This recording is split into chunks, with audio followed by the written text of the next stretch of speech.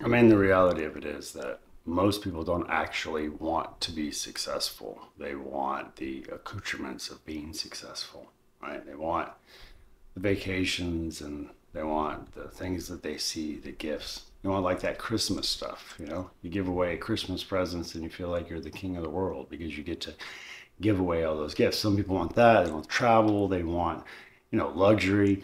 But what they really don't want is success. They just want the accoutrements. They don't really understand the lifestyle and the mentality and the time that they're going to spend day in and day out doing things. And so ultimately, what happens with a lot of people is they get burnt out before they get to success, or they have all of these unobtainable goals where it's just they need more and more and more.